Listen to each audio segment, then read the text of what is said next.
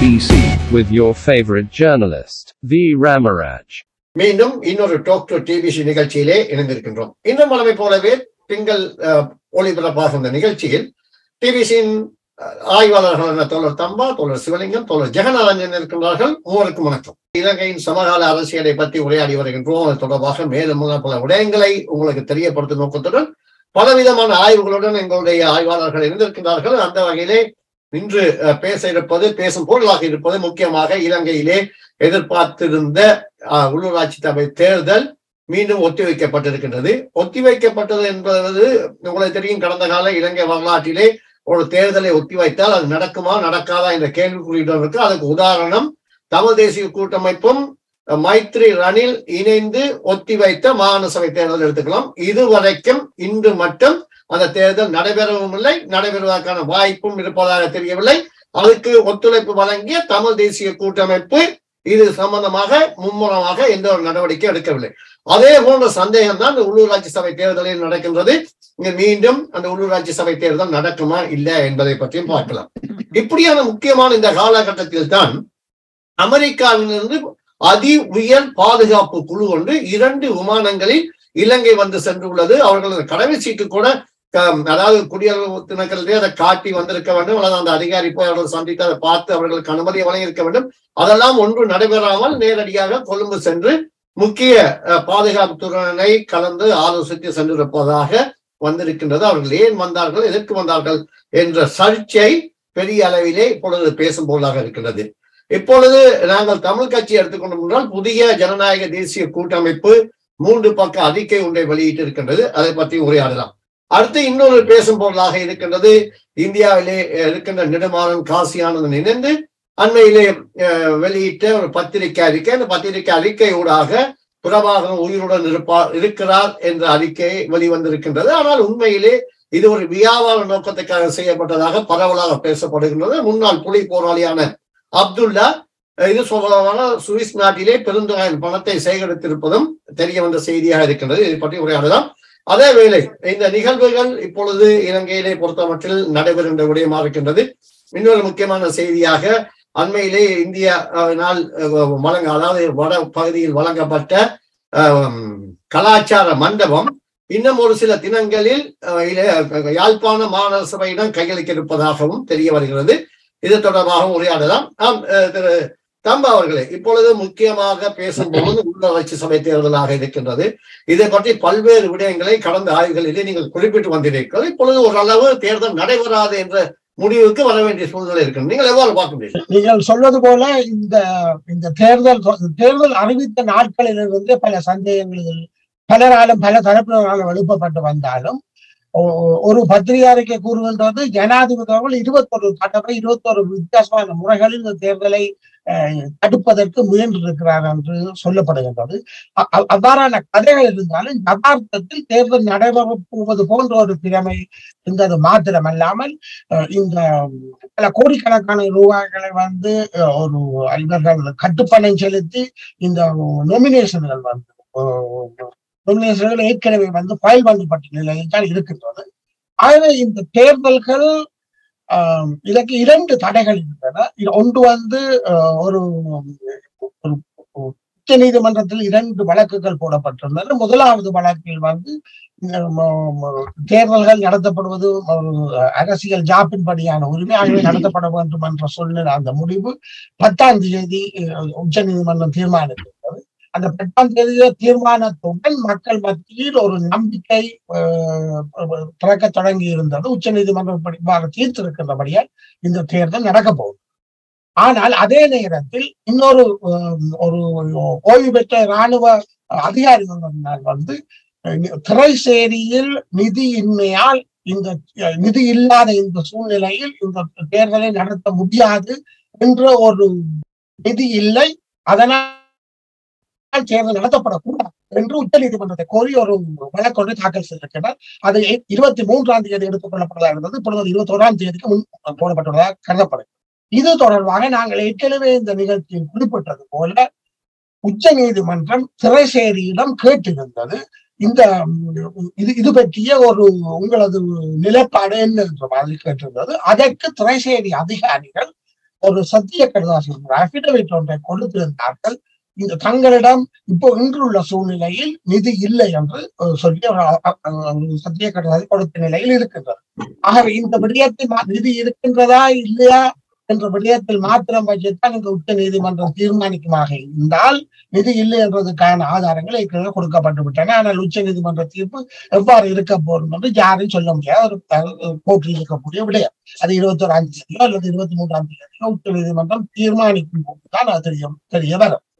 ஆனால் அதற்கிடையில் நிர்வாக ரீதியாக திரைசேரிக்கு அத்தியாவசிய சேவைகள், குறிப்பாக முக்கியமான சேவைகள், குழந்தைகள் மருத்துவ செலவு, குழந்தைகளுக்கான உணவு, மற்றது கட்டப்பட வேண்டிய போக்குவரத்து, எரிபொருள், மின்சாரம் போன்றவற்றிற்கான அத்தியாவசிய சேவைகள் என்று நிரல்படுத்தப்பட்ட விடயங்கள் தவிர ஏனைய விடயங்களுக்கு திரைசேரி எந்தவித பணத்தையும் ஒதுக்கக்கூடாது, தனது உத்தரவு இல்லாமல் என்று சொல்லி நிதியமைச்சர் என்ற முறையில் ஜனாதிபதி ஒரு உத்தரவை சென்று ஒரு 10 நாட்களுக்கு முன்னர் திரைசேரிக்கு கொடுத்திருந்தார்.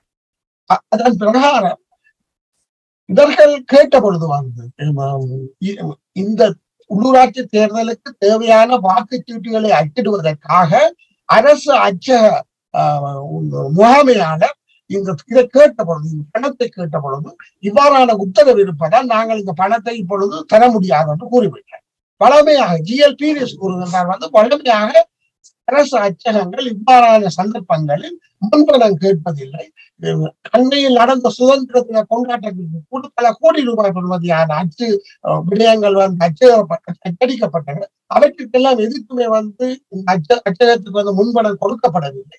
எனவே இது ஒரு முதன்முறையாக அச்சக முகாமையாளர் இந்த விடயத்தை கொண்டு வருகின்றார் என்று GLPS குற்றம் சாட்டுகிறார். இவ்வாறான நிலைமைகள் இருக்கும் பொழுதுதான் தேர்தல் கமிஷன் திரைசேரி உத்தியோகத்தர்களை நேற்று முன்தினம் அழைத்து நேரடியாக கேட்டிருந்தது. இந்த விடயத்தில் நீங்கள் இந்த பணத்தை தருவீர்களா இல்லையான திரைசேரி நேரடியாகவே சொல்லிவிட்டது. இந்த நிதியமைச்சரினால், அதாவது ஜனாதிபதி அவர்களினால் தங்களுக்கு இந்த அறிவுறுத்தல் வழங்கப்பட்டிருக்கும் இந்த நிலையில் நாங்கள் இந்த பணத்தை தருவதென்று எங்களுக்கு சொல்வதற்கான அதிகாரம் இல்லை என்று சொல்லிவிட்டது. அந்த அடிப்படையில் ஏற்கனவே பிற்போடப்பட்டிருந்த பால் மூல வாக்குகள் மாத்திரமல்ல, அந்த வாக்களிப்பு எதுவும் அந்த விடயங்கள் தொடராது, நடக்காது என்று தேர்தல் கமிஷன் இப்போது அறிவித்துவிட்டது. ஆகவே இந்த தேர்தல் நடப்பதற்கான சாத்தியக்கூறுகள் இல்லை. இதற்கு பல பல திசைகளிலிருந்து எதிர்ப்புகள் வருகின்றன. FEB கூறுகின்றார்கள், அதாவது சஜித் பணியர் சொல்லுகின்றார்கள் இது ஒரு ஜனநாயக விரோத செயல் என்று, ஸ்ரீலங்கா சுதந்திர கட்சி சொல்லுகின்றார்கள், கமன் பிள்ளை அவர்கள் கூறுகின்றார்கள் இந்த தேர்தல் இதே மாதிரி ஒத்திவைக்கப்படுவதால் நீங்கள் ராம் அவர்கள் கூறியது போல என்ன மாதிரி மாகாண சபை தேர்தல்கள் ஒத்திவைக்கப்பட்டு இன்று வரை நடைபெறாமல் இருக்கின்றதோ அதே போல இந்த தேர்தலும் ஒத்திவைக்கப்பட்டால் இந்த கண்ணுக்கு தெரிகின்ற நேரத்தில் இந்த நிதி திரைசேரியில் மிகையான நிதி இருக்க போவதில்லை.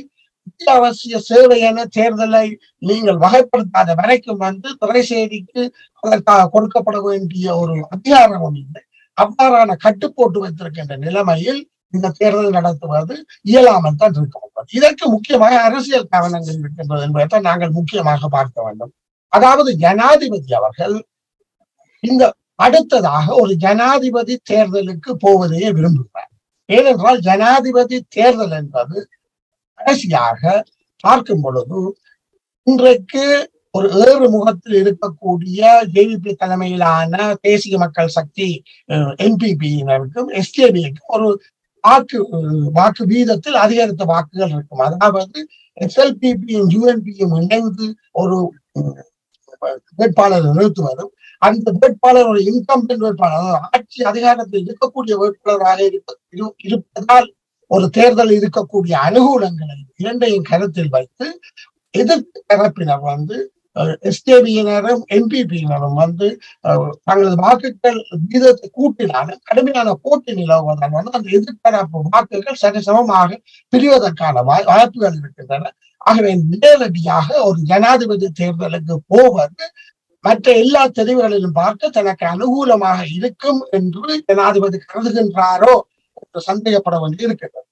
அதே நேரத்தில் மற்றும் அரசியல் ஜாப்பின் பிரகாரம் நடத்தப்பட வேண்டிய தேர்தல்களான உள்ளூராட்சி சபை தேர்தல்கள், மாகாண சபை தேர்தல்கள் என்று வரும் பொழுது நாங்கள் ஏற்கனவே இந்த நிகழ்ச்சியில் குறிப்பிட்டது போல அந்த தேர்தல்களில் ஏனைய கட்சிகள் ஏனையவர்கள் தங்களது வாக்கு விகிதத்தை அதிகரிப்பது ஜனங்கள் மத்தியில் அவ்வாறான ஒரு எதிர்கட்சி ஆட்சிக்கு வரக்கூடிய சந்தர்ப்பம் இருக்கின்றது என்ற நம்பிக்கையை, என்ன மாதிரி நல்லாட்சி என்று சொல்லப்படுகின்ற அரசாங்கம் இருந்த பொழுது மஹிந்த தலைமையிலான மொட்டு கட்சியினர் உள்ளூராட்சி சபை தேர்தல்கள் பல ஏறத்தாழ அனைத்து இடங்களையும் கைப்பற்றியதன் மூலம் அவர்களது அரசியல் வளர்ச்சியை ஆரம்பம் தொடங்கியதோ அதே மாதிரி ஒரு விடயம் நடக்கலாம் என்ற பயமும் இருக்கின்றது. ஆகவேதான் இந்த விடயம் நிதி சம்பந்தமான விடயம் மாத்திரமல்ல, அவர்கள் எதிர்கட்சியினர் கூறுவது போல நிதிகள் பல இடங்களில் செலவழிக்கப்படுகின்றன, இது ஒரு அரசியல் ஜாப்பின் தேவை என்றதை கலந்து என்றதை மனத்தில் கொண்டு பார்த்தால் இது ஒரு திட்டமிட்டு செயல்படுத்துறதா என்ற கேள்வி எழுப்பாமல் இருக்க முடியவில்லை. அதே நேரத்தில் இந்த மாதிரியான ஒரு போக்கு நடக்கும் என்றது முதல்லயே பலர் எண்ணியிருந்தார்கள். அப்படி தெரிந்திருந்தும் எதிர்கட்சிகள் இது தொடர்பான ஒரு நம்பிக்கையை வைத்திருந்தவா அல்லது தாங்களும் தேர்தல் நடத்த போகின்றார்கள் என்ற அந்த முனைப்புகளை காட்டியதன் மூலம் இதுக்கு ஈடுபட்டு போனார்களா, அல்லது இன்று தன்னும் அவர்கள் ஒரு ஒட்டுமொத்தமான ஒருமித்த ஜனநாயக ரீதியான எதிர்ப்புகளை தெரிவிப்பதற்கு ஆரம்பிக்காமல் இருப்பது ஏன் என்ற கேள்விகளும் இருக்கின்றன. ஏனென்றால் அவர்களது அந்த அரசியல் ஆர்கனைசேஷன் அவர்கள் பலவீனமாக இருக்கின்றார்கள். இன்று ஜனாதிபதி பதவிக்கு 7 மாதங்கள் பிடித்து விட்டன. 7 மாதம் பதவியில் இருந்திருக்கின்றார். அதே இந்த ஜனாதிபதியின் விடயங்களில் இதுவரைக்கும் நிதி விவகாரத்தில், அதாவது அந்நிய உதவியை பெறுவதன் விடயத்தில் இந்திய அரசின் 4 பில்லியன் வரையிலான கொடுப்பனவுகள் தவிர வேறு எந்த கொடுப்பனவையும் அவரால் பேச்சுவார்த்தை நடத்தி பெற்றுக்கொள்ளக்கூடிய நிலை இன்று வரைக்கும் இல்லை என்பது நாங்கள் கவனிக்கப்பட வேண்டும். ஆகவே இந்த விடயத்தில் முன்னேற்றம் வருகிறதோ இல்லையோ, தேர்தல்களை பின்போடுவதன் மூலம் நாங்கள் ஒரு தனக்கு சாதகமான தனக்கு அனுகூலமான சூழ்நிலையை தோற்றுவிக்கலாம் என முயற்சிப்பது ஒரு ஜனநாயக விரோத போக்காகத்தான் இருக்கும் என்பது இப்பொழுது தெரிய தொடங்கியுள்ளது. தொடர்ந்து பேசுங்கள்.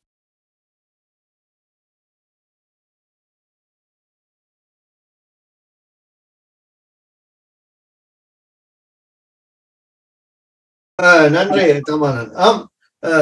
சிவலிங்கம், அதாவது இப்பொழுது தம்பா அவர்கள் இந்த உள்ளூராட்சி சபை தேர்தல் தொடர்பாக பல்வேறு விடயங்களை சுட்டிக்காட்டினார். குறிப்பாக ஜனாதிபதி அவர்கள் பதவியேற்ற முதல் இதற்கான முயற்சியில ஈடுபட்டிருப்பது போன்ற ஒரு கருத்தும் வெளிவந்தது. 21 முறை இந்த தேர்தலை நிறுத்துவதற்கான பல்வேறு முயற்சிகளை மேற்கொண்டிருப்பதை சுட்டிக்காட்டினார்.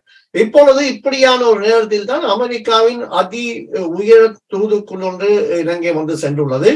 இது எதிர்வரும் காலங்களில் அவர்கள் கூறியது போன்ற ஒரு ஜனாதிபதி தேர்தலை நோக்கி ரணில் செல்வதற்கு ஒத்துழைப்பு வகையிலே அமெரிக்கா செயற்படுவதற்கான வாய்ப்பு இருக்கின்றது. ஏனென்றால் மெலினிய ஒப்பந்தம் ரணில் மைத்திரி ஆட்சியிலே முயற்சி செய்தார்கள் கையெழுத்திட, அது முயற்சி செய்ய முடியாமல் போனது. இப்பொழுது அந்த முயற்சியை மீண்டும் ஆரம்பிக்கப்படுவதற்கான வாய்ப்பு இருக்கும் என்று நாங்கள் பார்க்கலாம். அவர்களுடைய வருகை இப்பொழுது ஏற்பட்டு வருகின்ற மாற்றங்கள் உள்நாட்டு அரசியல் நிலைமை எவ்வாறு அமெரிக்க மற்றும் மேற்குலக நாடுகளுடைய நலனுக்கு ஆதரவாக இருக்கோ இல்லையோ என்றதெல்லாம் முக்கியமான கேள்விகள். நீங்கள் குறிப்பிட்ட படி நாங்கள் இது கொஞ்சம் அவதானிச்சு பார்த்துமே இருந்தா, இலங்கையின் அரசியல்ல மேற்கு நாடுகளுக்கு சாதகமான ஒரு அரசியல் தலைமை ரணிலை தவிர வேறு யார்கிட்டையும் இல்லை. ஆனால் ரணில் நாட்டிலே மக்களுடைய ஆதரவு இல்லாதவராக இருக்கிறார். அதனால அவர் தொடர்ந்து தேர்தல்களை ஒத்தி போடுறதை எவ்வாறு இவர்கள் விவரிக்க போகிறார்கள். உதாரணமாக அமெரிக்காவினுடைய முக்கிய அதிகாரிகள் தேர்தல், ஜனம் இவைகள் எல்லாவற்றுக்கும் தாங்கள் தான் பாதுகாப்பானவர்கள், தாங்கள் தான் அந்த கோட்பாட்டு அடிப்படையில செய்பவர்கள் என்று சொல்லுகின்ற இந்த மேற்குலக நாடுகள், அதாவது ரணில் விக்ரமசிங்க அவர்களும் லிபரல் ஜனநாயக கோட்பாடுகளை நம்புற ஒருவர். அவர் இந்த தேர்தல்களை ஒத்தி போடுறதுக்கு எடுக்கிற இந்த முயற்சிகளை பார்க்கும் பொழுது அவருடைய அணுகுமுறைகளிலையும் மாற்றங்கள் ஏற்பட்டு வருவதை கவனிக்கக்கூடியதாயிருக்குது. அரசியல் அமைப்புக்கு புறம்பாக, அதாவது அரசியல் அமைப்பில் ஒரு குறிப்பிட்ட கால அட்டவணைக்கு பிறகு தேர்தல் நடத்தணும் என்று இருந்த நிலைமையில தான் உள்ளாட்சி தேர்தல்களுக்கு அறிவிப்பு வெளியானது. ஆனால் இந்த தேர்தலை காலி என்று சொல்லி இந்த தேர்தலை ஒத்தி போடுறது இந்த அளவு தூரம் ஜனநாயகத்துக்கு உதவும். அதாவது போர் நடந்த காலங்களிலேயே தேர்தல் நடத்தப்பட்டிருக்கு. அதாவது மக்கள் வாக்களிக்க போக முடியாத சூழல் இருந்த நிலைமையிலும் கூட தேர்தல் நடைபெற்றிருக்கு. கொரோனா நோய் இருந்த காலத்திலேயும் தேர்தல் நடைபெற்றிருக்கு. ஆனால் இப்பொழுது காசில்லை என்ற காரணத்தை கூறி தேர்தலை ஒத்தி போடுறது மக்களினுடைய ஜனநாயக உரிமைகளை பறிக்கிறதுக்கு ஒவ்வானது. தம்பா அவர்கள் குறிப்பிட்டது போல இந்த தேர்தலை உயர் நீதிமன்றத்துக்கு இந்த வழக்கு போயிருக்கு. உயர் நீதிமன்றம் இந்த தேர்தல் தொடர்பாக எவ்வாறான தீர்ப்பை கொடுக்க போகிறது? உயர் நீதிமன்றம் தேர்தலுக்கு காசு இல்லை ஆனபடியா தேர்தலை ஒத்தி போடலாம் என்று சொல்ல முடியாது. ஏனெனில் அரசியல் யாப்பில் பணத்தை மையமாக வச்சு தேர்தலை ஒத்தி போடுறது அரசியல் அமைப்பு அதுக்கான ஏற்பாடுகள் இல்லை. ஆனபடியினால் நாங்கள் இது ஆழமாக பார்த்தோமே இருந்தால் ஜனநாயக விரோத செயல்களுக்கான ஒரு ஆரம்பமாகத்தான் நாங்கள் இதை அவதானிக்க வேணும். உள்நாட்டில இப்ப இருக்கிற அதிகார வர்க்க அரசாங்கம் தேர்தலை வச்சால் வராது என்கின்ற ஒரு நிலைமை இருக்கும்போது ஏதாவது ஒரு வகையில தேர்தலை ஒத்தி போடுறதுக்குத்தான் இந்த அதிகார வர்க்கத்தினர் முயற்சிக்கிறார்கள். அதே நேரத்தில் இந்த தேர்தலை ஒத்தி போட்டால் மக்களை வீதிக்கு கொண்டு வருவோம் என எதிர்கட்சிகள் அச்சுறுத்தலை வெளியிட்டிருக்கின்றன. இந்த நிலைமையில இருந்துதான் நீங்கள் கேட்ட அமெரிக்க அதிகாரிகளின் வருகை, அது மட்டுமல்ல இலங்கையினுடைய நீதிபதிகள் சில பேரை வெளிநாட்டு தூதுவர ஆலய அதிகாரிகள் சந்தித்ததாகவும் செய்திகள் வெளிவந்திருக்கின்றன. இவை எல்லாவற்றையும் பார்க்கும்போது உள்நாட்டு அரசியலில் ஒரு ஆபத்தான ஒரு சூழல் ஒன்று காணப்படுவதை நாங்கள் பார்க்கலாம். அதாவது மிக குறுகிய காலத்தில் அமெரிக்காவில் இருந்து பெருந்தொகையான அதிகாரிகள் இலங்கைக்கு வந்திருக்கிறார்கள். அதே போல இந்தியாவில் இருந்தும் இந்திய பாதுகாப்பு ஆலோசகர், இந்திய வெளிநாட்டு அமைச்சர் மற்றும் அதிகாரிகள் இப்படி எல்லாரும் வந்து போயிருக்கணும். இது எல்லாவற்றையும் பார்க்கும்போது இவைகள் ஏதோ ஒரு ஆபத்துண்டை எங்களுக்கு சொல்வதாக தெரிகிறது. நாங்கள் தொடர்ந்து அவதானித்து பார்க்க வேண்டும்.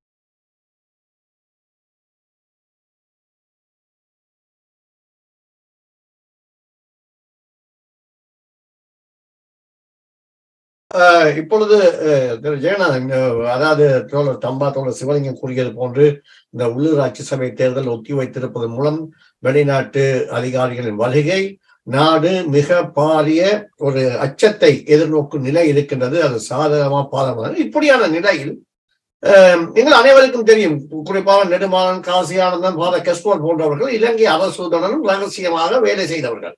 இந்த நேரத்தில் ஒரு பிரமாணம் உயிருடன் இருப்பதாக ஒரு அறிக்கையை வெளியிட்டிருப்பது, இதை ரணில் சாதகமாக மீண்டும் ரணிலை ஆட்சியை கொண்டு வருவதற்கு ஒரு சாதகமாக்கி கொள்வதற்காக சிலவளை உதவலாமா? பெரிய அளவுக்கு பலரால ஏதோ இது பெரிய இந்தியாவினுடைய இலங்கை அரசாங்கத்தினுடைய இவைகள் என்றதுகள் எல்லாம் பின்னணியில இது நடக்கிறது. 13வது திருத்தம் வரும் பொழுது அதை புலிகள் நிராகரித்தவர்கள் என்றபடியால் பிரபாகரனை திரும்ப உயிராக்கி உயிரிழப்பதாக கூறி அதை அவர்களால் ஒரு குழப்பம் செய்யலாம் என்று பலவிதமான செய்திகள் வந்து இன்றைக்கு பெருமளவுக்கு தமிழ் ஊர் நல்வகத்தில தமிழ் மக்களுக்கு மத்தியில பேசப்படுகிற பொருளாக இருக்கின்றது. இங்கதான் ஒரு முக்கியமான ஒரு விடயம் ஒன்று எனக்கு கவலையோட சொல்ல வேண்டி இருக்கிறது என்னன்னா, இந்த தமிழ் மக்களுடைய அரசியல் என்பது எவ்வளவு வெகுளித்தனமானது அல்லது எவ்வளவு தூரத்துக்கு அவர்கள் இந்த பிரச்சனைகளை பற்றி ஆழமாக சிந்திக்கிறார்கள் அல்லது இந்த தங்களுடைய எதிர்காலம் சம்பந்தமாக எந்த அளவுக்கு ஒரு சிந்தனை போக்கு இருக்கு என்றதை கொண்டு பார்க்கும் பொழுதுதான் இந்த அளவுக்கு மோசமாக ஏமாறுகிற ஒரு சமூகமாக தமிழ் சமூகம் இருக்கிறதான்றதும், அதாலதான் இந்த அரசியல்வாதிகள் தோக்கம் எல்லோருமே தமிழ் மக்கள் ஏமாற்றப்பட்டு கொண்டிருக்கிறதுக்கான காரணமாக அமைதான்றது ஒரு கேள்வியும் எழுகிறது. இங்க முதலாவது இது எனக்கு இந்த பின்னணியில அவர்கள் இருக்கிறார்கள் இவர்கள் இருக்கிறார்கள்ன்றதல்ல, இது ஒரு திட்டமிட்ட முறையில வெளிநாடுகளிலே இருக்கிற புலிகளுக்கு இப்பொழுது இலங்கையில் நடக்கிற சம்பவங்கள், அரசியல் ரீதியான நகர்வுகள், சர்வதேச ரீதியாக இலங்கையில இந்த 13வது திருத்தம், அதிகார பரவலாக்கல் என்றதுகள் போன்ற விடயங்கள் அழுத்தங்கள், குறிப்பாக இந்தியாவால மற்றும் அமெரிக்க சமீபத்துல போன அமெரிக்க பிரமுகர் விக்டோரியா நூலன் தொடக்கம் ஐரோப்பிய யூனியன் போன்றவைகள் எல்லாம் இந்த 13வது திருத்தம் சம்பந்தமாக மிக தெளிவான கருத்துக்களை வெளிப்படுத்தி வர்றது காணக்கூடியதாக இருக்கிறது. இன்றைய காலகட்டத்தில் அரசியல் யாப்பில் இருக்கிற இந்த தீர்வின் மூலம்தான் அதை நகர்த்தி செல்ல முடியும். புதிதாக இதுக்கான ஒரு அரசியல் தீர்வு ஒன்று வருகிறதுக்கான வாய்ப்பு இல்லை என்றதுகளை அவர்கள் புரிந்து கொண்டிருக்கிறார்கள். அவர்கள் புரிந்த அளவுக்கு தமிழ் மக்களையும் புரிந்து கொள்ளவில்லை என்றது அல்லது தமிழ் அரசியல்வாதிகளுக்கு அந்த துணிச்சல் இல்லாமல் இருக்கிறது என்றதுகள் அது என்ன கேள்விக்குட்படுத்தப்பட வேண்டிய விடயம். இந்த நிலையில இந்த வெளிநாட்டில உள்ள தமிழீழம் தமிழ் மக்களுக்கான போராட்டத்திலே புலிகளை மையப்படுத்தி இந்த வெளிநாட்டிலே பெருமளவுக்கு பணத்தை சேகரித்த இந்த பிழைப்பு சக்திகள் இப்பொழுது புதிய அணுகுமுறை ஒன்றை கடைபிடிக்க தொடங்கி இருக்கிறார். குறிப்பாக நீங்க குறிப்பிட்டது வேறு சுவிஸிலே ஒரு முக்காடிட்டு ஒரு பெண்மணி, அது சொல்றதுக்கே வெக்கக்கடா இருக்குது. பிரபாகரனை இவ்வளவு பிச்சைக்காரனாக்குற அளவுக்கு இந்த புலிகள் செயல்படுகிறார்கள் பெரிய இது அவர்களே அவர்களுடைய தலைவரை கேவலப்படுத்துகிற நடவடிக்கைகளை எப்படி மேற்கொள்கிறார்கள்ன்றது அவர்களுக்கு தெரிந்தோ தெரியாமலோ தங்களுடைய பிழைப்புக்காக அனைத்தையும் செய்வார்கள்ன்றதை காட்டி நிற்கிறது. அந்த ரீதியிலே பிரபாகரனுக்கு என்ன வைத்தியத்தை தேவைக்கு அவருடைய வாழ்க்கை ஆதாரத்துக்கு தமிழ் மக்களுடைய வாழ்க்கைக்கான ஆதாரத்தை தேட போனவர்கள் இப்பொழுது பிரபாகரனுக்கான ஆதாரத்துக்கு நிதி சேகரிக்க வேண்டி இருக்கிறது.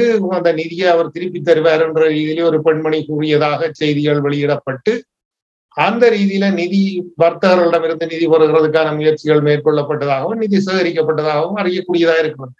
இவர்களுக்கு இந்த நிலையில் இவர்களிடமிருந்து வருமானத்தில் வாழுகிற அல்லது அதன் மூலம் தங்களுடைய வாழ்க்கையை கொண்டு செலுத்துகிற நெடுமாறன் இந்த பிரபாகரன் என்ற பெயரை வைத்துக் கொண்டு பிழைப்பு நடத்துகிறவர்களுக்கு அவர்களை இவர்கள் பயன்படுத்தி இருக்கிறார்கள். அதாவது பிரபாகரன் உயிரோடு இருக்கிறார் என்று சொல்லுவதன் மூலம் அந்த தேவைகளை தங்களுடைய இங்க வருமானத்தை பெருக்கிறதுக்கான முயற்சிகளை அவர்கள் மேற்கொள்ளுகிறதுக்கு அதுக்கான துணையை தேடி இருக்கிற நிலையில் அதுக்கான உண்மை நிலைமையை வெளிப்படுத்த வேண்டிய துணிச்சல் இல்லாத தமிழ் அரசியல் தலைவர்கள் அது சம்பந்தமாக ஒரு சரியான காரணங்களை அல்லது உண்மை காரணங்களை வெளியிடக்கூட துணிச்சல் இல்லாமல் அவர்களும் இந்த பிரபாகரனுடைய பெயரை வைத்துக் கொண்டு புலிகளுடைய பெயரை வைத்துக் கொண்டுதான் அரசியல் செய்யலாம் என்ற அளவுக்கு அவ்வளவு கேவலமான ரீதியில அவர்கள் இருக்கிறது இந்த வதந்திகளுக்கு அல்லது இந்த பொய்யான செய்திகளுக்கு துணை போகிறவர்களாக இருக்கிறார்கள். உண்மையிலேயே பிரபாகரன் ஒரு கேள்வி, பிரபாகரன் உயிரோடு இருக்கிறான்னு சொன்னால் இங்க தமிழ் அரசியல்வாதிகளுக்குள்ள இவ்வளவு சின்ன பின்னப்பட்டு கொண்டு போய் இருக்கிற நிலைமை வராதே. அப்படின்னா ஒரு சமிக்கையின் மூலம் இவர்கள் எல்லாரும் தங்களுடைய உயிர் பயத்திலேயே எல்லாத்தையும் விட்டுட்டு அவர்களுக்கு அடிபணிந்து தங்களுடைய அரசியலை செய்தவர்களுக்கு இன்றைக்கு இந்த அளவுக்கு துணிச்சலாக தங்களுடைய சுயநல போக்கில அரசியல் செய்கிற நிலைமை உருவாகி இருக்காது. இது ஒரு முக்கியமா அரசியல் ரீதியாக எழுப்பப்பட வேண்டிய கேள்வி. ஆகவே இது இந்த தமிழ் மக்கள் ஏமாளிகளாக இருக்கும் வரைக்கும் இவர்கள் இப்படியான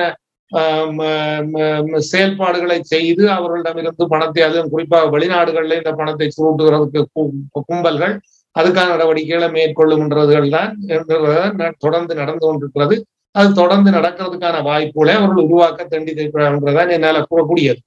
அதே நேரத்தில் இலங்கையை பொறுத்தவரையிலே இதுக்கு முதல் பேசிய இந்த உள்ளூராட்சி மன்ற தேர்தல்கள் சம்பந்தமான சில விடயங்களை முக்கியமாக இலங்கை இந்த அரசியல் சம்பந்தமாக கூற வேண்டிய ஒரு தேவையும் இருக்கின்றது. அந்த ரீதியிலே ஒன்று இந்த தேர்தல் ஜனாதிபதி கூறிய விடயத்தையும் உள்ளூராட்சி மன்ற தேர்தலையும் அல்லது உதய கம்பன் பிள்ளை கூறிய விடயங்கள்ன்றதுகள் இவர்கள் எப்போதும் தங்களுடைய தேவைக்கேற்றது மாதிரி அரசியல் ரீதியாக ஒவ்வொன்றையும் காரணத்தை கற்பிப்பார்கள். ஆனால் ஜனாதிபதியை பொறுத்தவரையில் இந்த 2.5 வருடத்தாலே ஏப்ரல் மாதம் அளவத்தில் பாராளுமன்றத்தை கலைக்கிறதுக்கான அதிகாரம் அவருடைய கைக்கு வருகிறபடியால் 23 தேர்தலை அடுத்த வருடம் தேர்தலை வைப்பேன் என்ற செய்தியை நாசுக்கா அல்லது வெளிப்படையாக அவர் கூறுகிறது தன்னை எதிர்த்தால் அல்லது தன்னுடைய நடவடிக்கைகளுக்கு ஒத்துழைப்பு கொடுக்காமல் இருந்தால் பாராளுமன்றத்தை கலைத்து விடுவேன் என்று சொல்லி இன்றைக்கு பலவீனப்பட்டு போயிருக்கிற அரசியல்வாதிகள் தொடர்ந்து பாராளுமன்றத்திலே தாங்கள் இருக்க வேணும் அல்லது ஒரு குறிப்பிட்ட காலம் இருந்தாவது தங்களுக்கு அடுத்த கட்டத்துக்கு பகர்றதுக்கான வாய்ப்புகளை உருவாக்கி கொள்ள முடியுமா என்று எதிர்பார்த்திருக்கிறவர்களுக்கு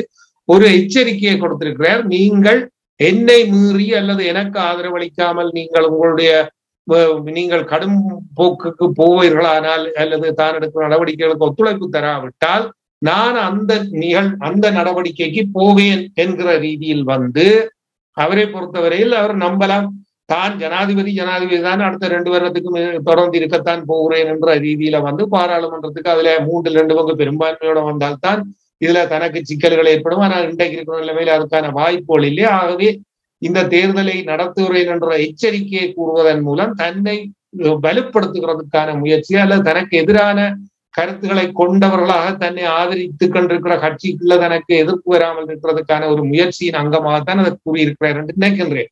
ஆகவே உள்ளூராட்சி மன்ற தேர்தலும் நடக்காது என்று சொல்லி அவர் கூறியதாக என்ன பொறுத்தவரையில் அந்த செய்திகளிலிருந்து நான் பார்த்த அளவுக்கு என்னால புரிந்து கொள்ள முடியாமல் இருக்கிறது. அதனால் உள்ளூராட்சி மன்ற தேர்தல் என்பது இந்த நீதிமன்றம் ஏற்கனவே ஸ்வெலிங்கம் அவர்கள் குறிப்பிட்டது போல அரசியலமைப்பு பிரகாரம் நடத்தப்பட வேண்டிய உள்ளூராட்சி மன்ற தேர்தலை ஒத்திவைக்கிற நடவடிக்கை நீதிமன்றம் ஈடுபடுமாக இருந்தால் அது ஒரு முன்மாதிரியாக அமைந்து எதிர்காலத்தில் இதே காரணங்களை காட்டி இலங்கையினுடைய நிதி பிரச்சனை என்றது இப்பொழுது தீரப்போறதில்லை. ஆகவே தொடர்ந்து இதே மாதிரியான ஜனாதிபதி நிதியை கொடுக்க மாட்டேன் என்று சொல்லி அச்சுறுத்துறதன் மூலம் நீதிமன்றம் அதுக்கு கட்டுப்பட்டு அல்லது அதுக்கு அடிபணிந்து போகுமாக இருக்கிற நிலைமை ஒரு முன்னுதாரணத்தை கொண்டால் எதிர்காலத்தில் இதே மாதிரியாக பல வழக்குகள் வரும். இந்த நிதி பிரச்சனை சம்பந்தமாக அல்ல நாட்டினுடைய பொருளாதார பிரச்சனை சம்பந்தமாக பாரதிகள் எல்லாத்துக்கும் அவர்கள் இந்த தீர்ப்பு முன்னுதாரணமாக விளங்கிவிடக் கூடாது என்றதை நீதிமன்றம் தான் தீர்மானிக்க வேண்டும். ஆனா என்ன பொறுத்தவரையில் நீதிமன்றம் அத்தகைய ஒரு முடிவுக்கு போகும் என்று நான் கருதவில்லை. சில வேளைகளில் இந்த தேர்தல் அடுத்த 6 வாரங்கள் அல்லது 8 வாரங்கள் என்ற ரீதியில ஒரு குறிப்பிட்ட அவகாசம் கொடுக்கப்பட்டு இந்த நிதியை இதுக்கு இடையிலே நீங்கள் கொடுங்கள் என்று இன்றைக்கு மஹிந்த தேசப்பிரியா ஒருவர் 700 மில்லியன் அளவுக்கு இருந்தால் இந்த தேர்தல் நடத்தலாம் என்று தேர்தல் ஆணையம் முதலில் தங்களுக்கு 300 மில்லியன் தர சொல்லியுண்டு. இது கிட்டத்தட்ட 70 கோடி ரூபாய். 70 கோடி ரூபாய் கூட இதுக்கு செலவழிக்க முடியாத நிலைமையில் இலங்கை இருக்கு என்று சொல்லி யாரும் நீதிமன்றம் அப்படி ஒரு தீர்மானத்துக்கு வருமா? அப்படி என்று சொல்லி சொன்னா 70 கோடி ரூபாய் கூட இலங்கையிட்ட இல்ல, அதுக்கு செலவழிக்க உள்நாட்டில செலவழிக்க முடியாது என்று சொல்லி சொன்னா இன்றைக்கு நாட்டில எந்த பிரச்சனையும் அவர்களுக்கு கிடைக்காத பொருளாகத்தான் இருக்கும். அதாவது மருந்து தொடக்கம் எல்லாம் பற்றாக்குறைகள் இருந்தாலும் இன்றைக்கு ஓரளவுக்கு நாடு போய்கொண்டிருக்குதுன்ற நிலைமையில அந்த அளவுக்கு மோசமான நிலைமையில இந்த பணம் கூட கொடுக்க முடியாத நிலைமையில தான் இலங்கை அரசாங்கம் இருக்குதான்றதை தீர்மானிக்க வேண்டிய ஒரு தேவையும் நீதிமன்றத்துக்கு இருக்கிறது. ஆகவே என்னை பொறுத்தவரையில இது ஒரு குறிப்பிட்ட காலத்துக்கு ஒரு ஒத்திவைக்கப்படுகிறதுக்கான வாய்ப்புகள் இருக்கே தவிர நிரந்தரமாக இந்த தேர்தலை ஒத்திவைக்கிறதுக்கான வாய்ப்புகள் மிகவும் அரிதாகத்தான் காணப்படுகிறது என்றுதான் நான் நினைக்கின்றேன். தொடர்வோம்.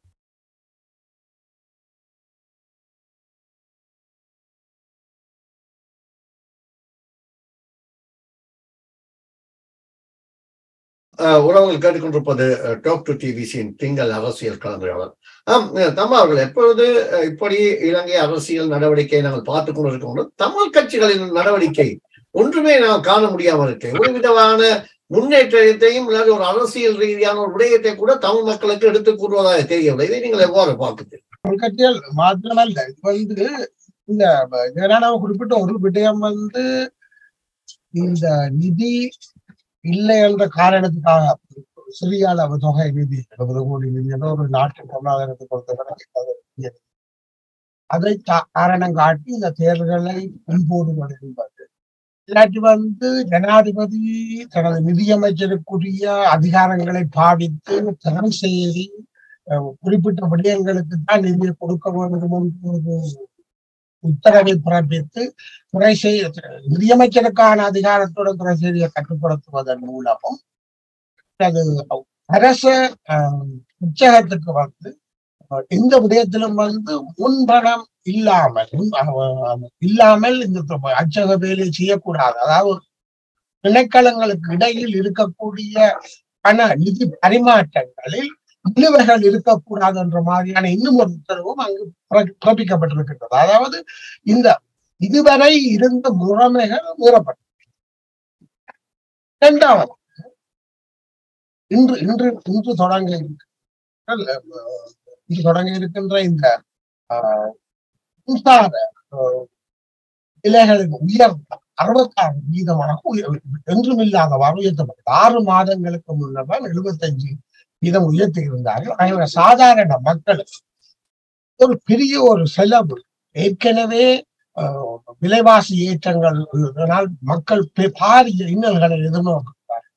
வரி விதிப்பு, வரி உச்சம் வரம்பு 1 லட்சம் ரூபாய்க்கு மேல விதித்த இந்த விடயத்தில் சாதாரண மக்கள் வரி சுமையால் பாதிக்கப்படாவிட்டாலும் அது இன்னும் ஒரு வகையான தாக்கத்தை கொடுக்கிறது. அதாவது பல உயர் பதவியில் உள்ள இலங்கையின் இலவச கல்வியினால் பயிற்றுவிக்கப்பட்ட தொழில்நுட்பவியலாளர்கள், வைத்தியர்கள் நாட்டை விட்டு சராசரியாக கணிசமான அளவு வெளியேறிக் கொண்டிருக்கிறார்கள். அது நீண்ட கால அடிப்படையில் மாத்திரமில்லை, ஒரு மீடியம் டேர்ம் அடிப்படையில் கூட நாட்டின் பொருளாதாரத்துக்கு பெரிய ஒரு தீங்கு விளைவிக்கக்கூடிய திட்டமிடல் இல்லாத விடயம் அவதானித்தார். இவ்வாறான நெருக்கடிகள் கூடிக்கொண்டிருக்கும் பொழுது சர்வதேச நாணய நிதியத்தினால் பரிந்துரைக்கப்பட்டதுக்கு அமைவாக இந்த 66% விலை மின்சார விலை அதிகரிப்பு ஏற்படுத்தப்பட்டது. உண்மையிலேயே இந்த அரசாங்கம் தேர்தலை நடத்துவதற்கு வழக்கமாக எங்களுக்கு தெரியும், இலங்கையில் அரசாங்கங்கள், அரசு இருக்கும் கட்சிகள் எந்த தேர்தலுக்காக போவதற்கு முன்னர் நிறைய மானியங்களை ஒதுக்கி அதை மக்களுக்கு கொடுப்பதன் மூலமும், மக்களுக்கு அதை விநியோகிப்பதன் மூலமும், மக்களுக்கு அது வாழ்க்கை செலவுகளை அவர்களை ஒரு ஃபீல் குட் ஃபேக்டர் என்று சொல்வார்கள், நல்லதாக உணரக்கூடிய ஒரு நிலைமையை ஏற்படுத்துவதன் மூலமும் தான் தேர்தலுக்கு ஆயத்தங்களை செய்வார்கள். இப்பொழுது நாட்டில் மிகவும் நெருக்கடியாக ஏற்கனவே பல நெருக்கடிகளை கொண்டிருக்கின்ற மக்கள் இந்த இன்றையிலிருந்து ஏற்பட போகும் இந்த மின்சார உயர்வின் மூலமும் கூட இந்த மேலதிக பிரச்சனைகளை எதிர்நோக்க போகிறார்கள். ஆகவே இந்த விடயங்களை, ஆனால் இந்த விடயத்தின் பலனாக 2.9 பில்லியன் சீனாவினது கடன் மீள்கட்டமைப்பு இன்னும் இறுதி செய்யப்படாத நிலையில் கூட இந்த சர்வதேச நாணய நிதியம் இதை கன்சிடர் பண்ணுவதற்கு ஆயத்தமாக இருக்கின்றது. ஏன்னா டொமஸ்டிக்காக உள்ளூரில் தேவையான பிஸ்கல் நிதி சம்பந்தமான கட்டுப்பாடுகளை தனது பரிந்துரைகளுக்கு அமைய ஸ்ரீலங்கா அரசாங்கம் மேற்கொள்ளுகின்றபடியினால் இந்த 2.9 பில்லியன் அளவிலான இந்த கடன்கள் மார்ச் மாதம் முடிவிலோ அல்லது மார்ச் மாத முடிவின் ஏப்ரல் மாத தொடக்கத்திலோ கிடைக்கலாம் என்ற ஒரு கேசியங்களும் இன்றைய பத்திரிகைகள் இருக்கின்றன. அதாவது இந்த மின்சார விலை ஏற்றத்துக்கு வரி த்ரெஷோல்டு அதிகரிக்கப்பட்டதுக்கு எல்லாத்துக்கும் பின்னால் சர்வதேச நாணய நிதியத்தின் பரிந்துரைகள் இருக்கின்றன. இதை வைத்து பார்க்கும் பொழுது இந்த எவ்வாறாவது சர்வதேச நாணயத்தின் நிதியை பெறுவதுதான் இவரது பிரையாரிட்டியாக இருக்கின்றது என்பது தெரியும், முன்னுரிமையாக இருக்கின்றது என்பது தெரிகின்றது. ஆகவேதான் இந்த மக்களின் எதிர்ப்புகளும் மக்களின் எதிர்கொள்ளக்கூடிய நெருக்கடிகளும் கூடிக்கொண்டு வருகின்ற இந்த நேரத்திலும் இதை அமல்படுத்த அவர்கள் முனைவது தேர்தல்களை பின்பற்றுவதற்கு ஏற்கனவே தீர்மானிக்கப்பட்டதன் அடிப்படையில் இருக்கலாம் என்பதுதான் ஒரு கதையாக இருக்கிறது. ஆகவே இந்த நேரத்தில் தான் நீங்கள் கேட்டது போல தமிழ் கட்சிகள் இந்த விடயத்தில் இவ்வளவு நாட்டில் நடந்து கொண்டிருக்கும் பொழுது தமிழ் கட்சிகள் இது தொடர்பில்லாதவர்கள் மாதிரிதான் இருக்கிறார்கள். ஏன்னா தமிழ் கட்சிகளின் பத்திரிகை செய்திகளை பார்க்கும் பொழுது அவர்கள் தங்களுக்குள்ள பிரிவினைகள் பற்றியும் அடைய முடியாத கோரிக்கைகளை பற்றியும் அதற்கு எந்த கோரிக்கைகளை எவ்வாறு அடைவது என்பதற்கான வழிமுறைகளை பற்றி எந்த விதமான திட்டமிடல்கள் இல்லாமையும் இருக்கின்றதான் காணக்கூடியதாக இருக்கின்றது. ஆகவே இந்த எதிர்வரும் நாட்களும் வாரங்களும் நான் இந்த நிலைமை எவ்வாறு போக போகிறது என்பதை எங்களுக்கு தெளிவாக காட்ட முடியும்.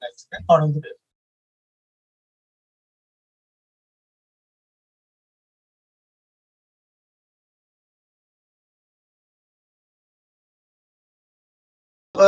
சிவலிங்கம் உங்கள்கிட்ட அதே போன்று, அதாவது ஜனநாயக தேசிய கூட்டமைப்பு அண்மையிலே ஒரு அறிக்கை ஒன்றை வெளியிட்டிருக்கின்றது. அந்த அறிக்கையில் கூட அரசியல் ரீதியான கருத்துக்களை காண முடியவில்லை என்று பலவேறு விமர்சனங்கள் வருகிறது. நீங்கள் எவ்வாறு அந்த அறிக்கையை பார்க்கிறீங்க? சிங்கள அரசியல் ஒரு அடிப்படை மாற்றத்துக்குள்ள போயிருப்பதை நாங்கள் தொடர்ச்சியாக பேசி வந்திருக்கோம். அவர்கள் நாட்டினுடைய பொருளாதாரத்தின் அடிப்படை மாற்றங்கள் வேணும், நாட்டின் அரசியல் கட்டுமானத்தில் அடிப்படை மாற்றங்கள் வேணும், அது எவ்வாறான மாற்றங்கள் தேவை என்பது குறித்த விவாதங்கள் சிங்கள அரசியலில் நடந்து கொண்டிருக்கும் போது தமிழ் அரசியல் மிகவும் பிற்போக்கான ஒரு அரசியலுக்குள் தன்னை இழுத்து கொண்டு போறதை நாங்க பார்க்கலாம்.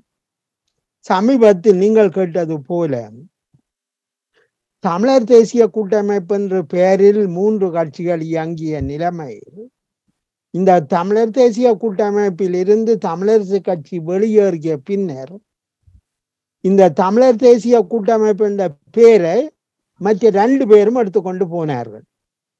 அவர்கள் அதன் பின்னர் அதோடு ஜனநாயகம் என்கின்ற பெயரையும் இணைத்து கொண்டார். சமீபத்திலே அவர்கள் ஒரு பகிரங்க அறிக்கை ஒன்றை வெளியிட்டிருக்கிறார்கள். இதைத்தான் நீங்கள் கேட்கிறீர்கள். இங்கு நாங்கள் முதலாவது சில கேள்விகளை எங்களுக்கு கேட்க வேண்டியிருக்கு. தமிழர் தேசிய கூட்டமைப்பில இருந்து விலகி புதிய தமிழர் தேசிய கூட்டமைப்பு என்ற அரசியல் கூட்டணி உருவாகியது தமிழ் மக்களுடைய எதிர்கால அரசியலுக்கான அடிப்படை மாற்றங்களை தருமா என்பதுதான் மிக முக்கியமான கேள்வி. ஆனால் இங்கு பார்க்கும் பொழுது இவர்கள் தமிழ் மக்கள் மத்தியிலே காணப்படுகின்ற வேலையில்லா திண்டாட்டம், விலைவாசி உயர்வு, போக்குவரத்து செலவு, கல்வி, சுகாதாரம், இது பற்றி எந்த விதமான கருத்துக்களும் இல்லாமல் ஒரு தேர்தல் அரசியலை அவைகள் பேசி இருக்கணும். முதலாவது வரி இப்படித்தான் போகிறது. தமிழ் மக்களின் தலைமை பிரதிநிதிகள் அமைப்பான தமிழ் தேசிய கூட்டமைப்பு வரலாற்று திருப்புமையான ஒரு கட்டமைப்பு சுய செம்மைப்படுத்தலுக்குள் இப்போது பிரவேசித்து நிற்கிறது. 75 வருஷத்துக்கு பிறகு தமிழர் தேசிய கூட்டமைப்புக்கின்ற இந்த கூட்டணி சுய அதாவது செம்மைப்படுத்த போயினும், தங்களை தூய்மைப்படுத்த போயினும் என்ற அளவுக்கு. ஏனென்றால் அதை பார்க்கும் பொழுது 75 வருஷமா பேக்காட்டினது சரி வரையில. ஆனால் இப்ப புதிய விதத்திலே பேக்காட்டுறதுக்கான ஒரு வழியாகத்தான் எனக்கு தெரியுது. இங்கே சில முக்கியமான நேரம் கருதி சில முக்கியமான கருத்துக்களை தரலாம். அந்த அறிக்கையில் கேள்வி பதிலாக சில அம்சங்கள் இருந்தன. கேள்வி, தமிழரசு கட்சியின் வெளியேற்றம் தமிழ் அரசியலை பலவீனப்படுத்தி உள்ளதா என்ற கேள்விக்கு அவர்கள் தரும் பதில் அப்படி இல்லை. அதில மேலும் புதிதாக 3 கட்சிகள் இணைந்துள்ளனவாம். அவையின் கருத்தின்படி மக்கள் மிகவும் செல்வாக்கு செலுத்துகின்ற கட்சியின் அந்த வெற்றிடத்தை நிரப்ப போகிறது. எவ்வாறு தமிழ் மக்கள் புரிந்து கொள்ள போறார்கள் என்பது முக்கியமானது. இந்த 3 தமிழ் கட்சிகளையும் தமிழரசு கட்சி இணைக்கிறதுக்கு தடையாக இருந்திருக்கிறது.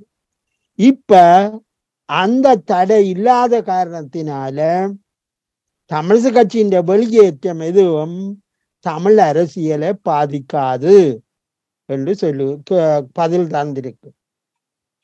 இன்னொரு கேள்வி வருகிறது. தனி கட்சி, தனி நபர்களின் ஆதிக்கம் தொடருமா?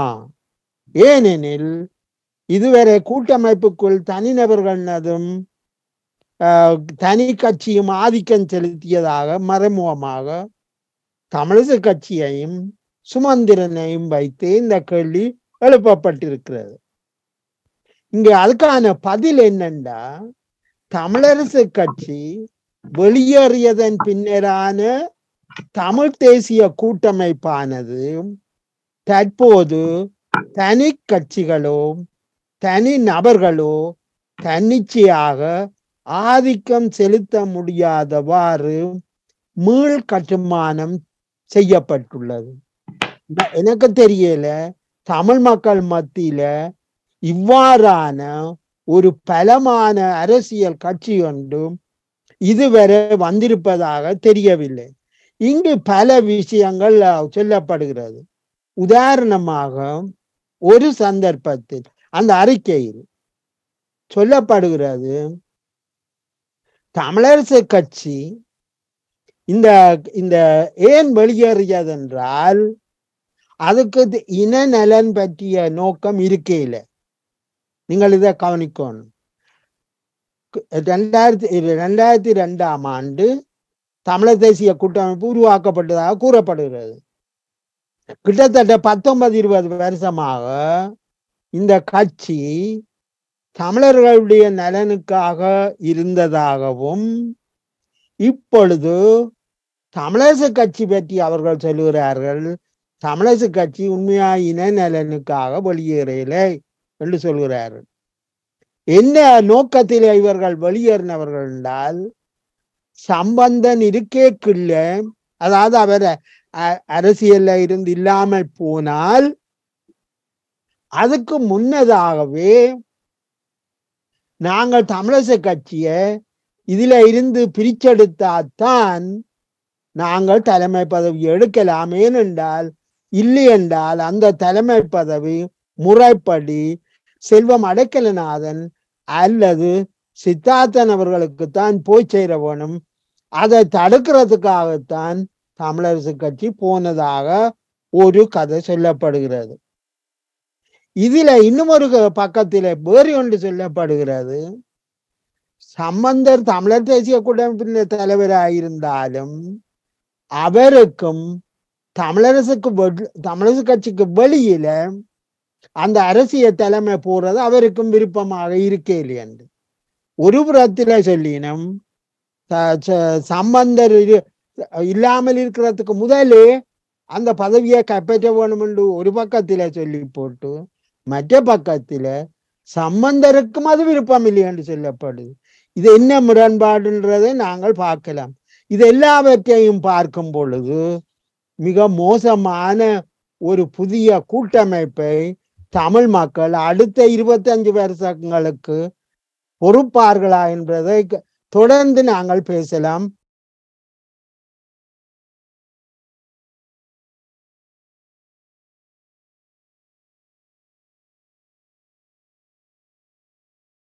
கேட்டுக்கொண்டிருப்பது டாக்டர் டிபிசியின் திங்கள் அரசியல் கலந்துரையாடல்.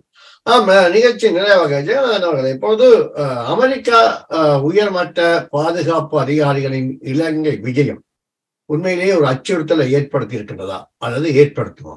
அமெரிக்காவை பொறுத்த வரையில் இந்த மிலனியன் சேலஞ்ச் அதாவது இந்து சமுத்திரத்தில தன்னுடைய இலங்கையினுடைய போக்கு அவர்களுக்கு விரும்பத்தகாதாக இருந்த இலங்கையினுடைய ஆட்சி விரும்பத்தகாதும் சீனாவினுடைய நெருக்கம் இவைகள் என்றதுகள் ஒரு நடுகவே ஒரு கசப்பான ஒரு நிலைமையை ஏற்படுத்தி இருந்ததும் அதன் காரணமாகத்தான் பலர் இந்த தமிழர்களுடைய சார்பு ரீதியாக ஐக்கிய நாடுகள் மனித உரிமை பேரவையில தீர்மானங்களை கொண்டு வந்தது அதுகள் எல்லாம் அல்லது நம்பிக்கொண்டிருக்கிறார்கள் அல்லது தாங்கள் தான் ஏதோ அதுக்கு அதை செய்தார் என்று சொல்லி எல்லாம் பலர் தங்களுக்கு உரிமை பாராட்டுகிறது. ஆனா உண்மையிலேயே அந்தந்த நாடுகள் அந்தந்த தங்களுடைய நலன் சார்ந்த எந்த நடவடிக்கைகளை மேற்கொள்ளுகிறன்றதுகள் இலங்கை அரசாங்கத்துக்கு, அதாவது மஹிந்த ஆட்சி கோட்டபாய ஆட்சியின் காலத்தில அவர்களுக்கு அழுத்தம் கொடுக்கிறதுக்காகத்தான் இந்த தீர்மானங்கள் கொண்டு வரப்பட்டதுன்றதுகளை தெரியும்.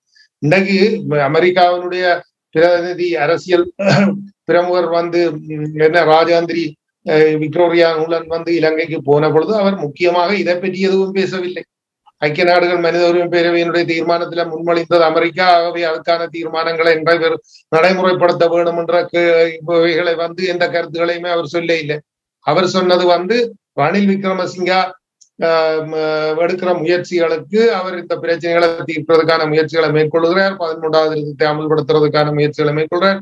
நீங்கள் ஒவ்வொன்றாக அதுகளுக்கான ஒத்துழைப்பை கொடுத்து பெற்றுக்கொள்ளுங்கள், அவரை ஒத்துழைத்து பெற்றுக்கொள்ளுங்கள் என்கிற ரீதியில தான் அந்த ரணிலை பலப்படுத்துகிறதுக்கான முயற்சி அல்லது அவருக்கான ஆதரவு கேட்ட ரீதியாகத்தான் இந்த கருத்துக்கள் அமைந்திருந்தது. ஆகவே இதிலே இன்றைக்கு ரணில் விக்ரமசிங்கா வந்திருக்கும் பொழுது, அவர் இருக்கும் பொழுது இலங்கையினுடைய பொருளாதார ஆட்டங்கன்ற நிலைமை, பலவீனமான நிலைமை, இவைகள் இப்பொழுது உலக வங்கிக்கு சமந்தா பவர் தலைமைத்துவத்துக்கு வருகிறதுக்கான வாய்ப்புகள் இருக்கின்ற செய்திகளும் வர துவங்கி இருக்கிற நிலைமையில இலங்கையுடன் ஒரு உறவை, இந்த கடன் ரீதியான உறவை அதுக்கான ஒத்துழைப்பை கொடுக்கிறதன் மூலம் இலங்கையை முழுமையாக தன்னுடைய தனக்கு சார்ந்த நலன் சார்ந்த ரீதியில் ஒப்பந்தங்களை உருவாக்குகிறதுக்கான முயற்சிகளிலே அவர்கள் மேற்கொள்கிறார்கள் என்றது பட்டவர்த்தனமாக தெரிகிறது. அந்த அடிப்படையில் தான் இன்றைக்கு இந்த பாதுகாப்பு உயர்மட்ட அதிகாரிகள் என்ற ரீதியில அவர்கள் யார் வந்தார்கள் என்னன்றதில் எல்லாம் சிஐஏ என்ற முக்கியவர் வந்திருக்கிறார். அதுகள் இதெல்லாம் செய்திகளாக வருகின்றன. இது உண்மை பொறுத்திருந்தான் பார்க்க வேண்டும். ஆனால் முக்கியமான உயர்மட்ட பாதுகாப்பு அதிகாரிகள் வந்திருக்கிறார்கள். அவர்கள் எந்த விதமான கட்டுப்பாடும் இல்லாமலே விசேடமாக அவர்கள் விமான நிலையத்தை விட்டு வெளியேறி இலங்கைக்கு போயிருக்கிறார்கள் என்றதுகள் எல்லாம் உண்மை. அப்ப இந்த அளவுக்கு அவர்கள் முக்கியத்துவம் கொடுத்து அல்லது முக்கியப்படுத்தப்பட்டு அங்கு வந்திருக்கிறார்கள் எனும் பொழுது இலங்கை முக்கியமாக அமெரிக்காவுடனான ஒரு நெருக்கத்தை உருவாக்குகிறதுக்கும் அதன் மூலம் ரணில் விக்ரமசிங்காவை பலப்படுத்துகிறதுக்கான வேலையை அமெரிக்கா செய்கிறதுக்கான வாய்ப்புகளும் தான் இங்கே வெளிப்படையாக தெரிகின்றது.